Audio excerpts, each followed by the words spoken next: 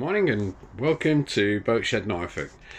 Today is new listing is a Birchwood TS37 Supersport.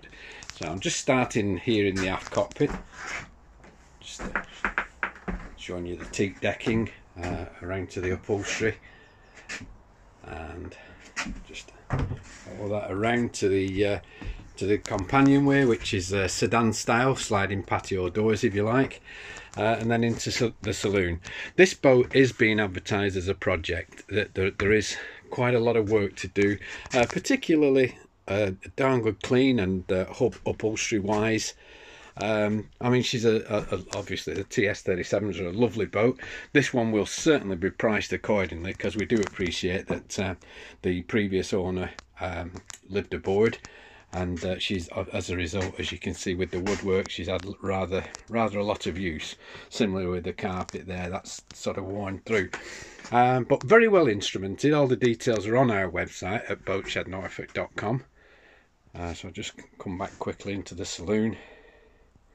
The twin TAMD diesel engines, 200 horsepower, look very clean with no signs of oil leaks. And I'm told by the marina when they brought her around here that she does start and run very well. So little amidships cabins here. There's no upholstery in there, so I think we can safely assume it isn't available. Then it's got a little door into the heads, which looking at that are electric. And then just stepping back, moving forward into the forward cabin, and this is probably, in my opinion, the worst part of the boat. As you can probably see, it's the mattress would need replacing. It's very badly stained. There's obviously condensation dripping there from the forward escape hatch. As you can see by the mirror though, it's very damp. But yeah, she is a project, and as I say, the price will certainly reflect that. So this is the sort of forward master cabin ensuite heads, shower tray, shower heads itself. And then just moving back forward to the galley on the port side with a 4-burner gas hob, stainless steel sink and drainer, microwave, good sized refrigerator.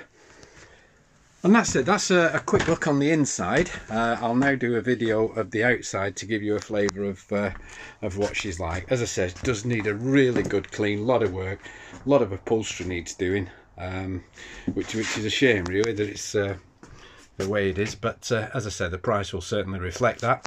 And I'll leave you to it. If you want all the photos and further details, everything we know about this boat, please visit us at boatshednorfolk.com, and thank you very much for watching.